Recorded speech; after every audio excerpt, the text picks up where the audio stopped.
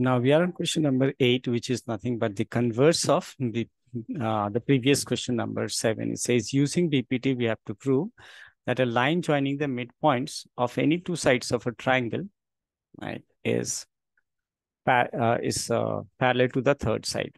So first, let's make a triangle. I'm making a triangle here. So let's this be a triangle, and I named it say ABC. And there are 2 points given, that is, these are the midpoints of the other two sides. As you can see, I'm taking the midpoints of the two other side, and I named it as say D and this being E. Further, it says that line joining these 2 points, this one, right?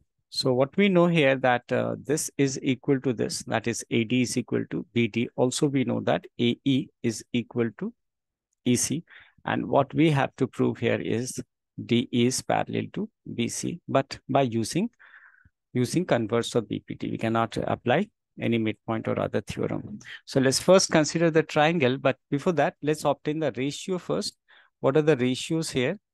Can I say that since AD is equal to BD or say DB, right? Here, these two are equal as it is given. This is equal to this. So can I say if two parts are equal, then the ratio will be 1, or maybe you can write 1 over 1. Right, this is a marking equation 1. Similarly, we have AE is equal to EC.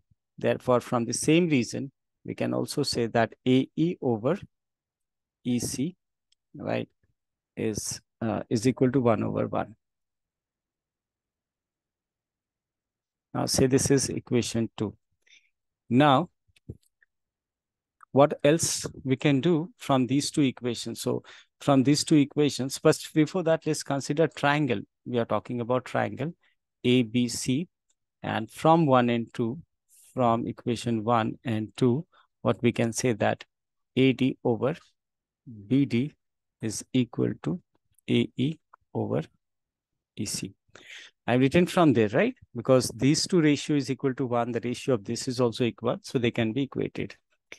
And now, as you know that in a triangle, if a line divides the two sides in the same ratio, that is this over this, if it is equal to this over this, then we can say that the line DE will be parallel. So simply say that by converse of BPT, by converse of BPT, we can say that this line DE is parallel to BC.